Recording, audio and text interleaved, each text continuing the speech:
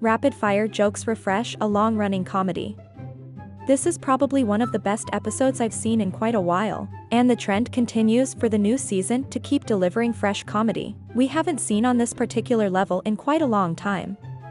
In fact, compared to the last 2 episodes, the comedy has built itself up to exceptional levels. It seems as though either new writers were hired, or the signature ones have taken comedy classes to find out what's actually funny and what works best with comedic writing styles. Joke after joke after joke delivers great satisfaction and much joy.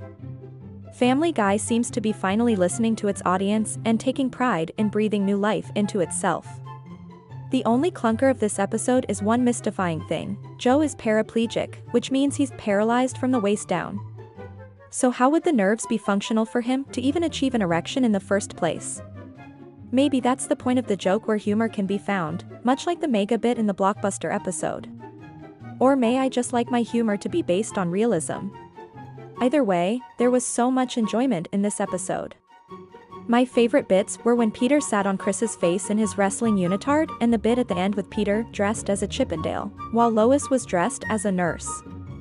It seems as though Family Guy is taking notes from its counterpart American Dad by using more of the sexy parent trope to spice up the fun. I greatly approve.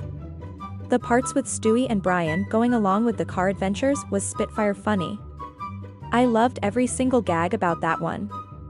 I also love that there is more being done with Chris and that he's interacting more with the other characters in a way that's actually funny. Again, the writers are definitely getting better at delivering what the audience wants. Overall, I'd say this episode is 8.5 out of 10. Absolutely fantastic. Keep it up, Family Guy. Subscribe today.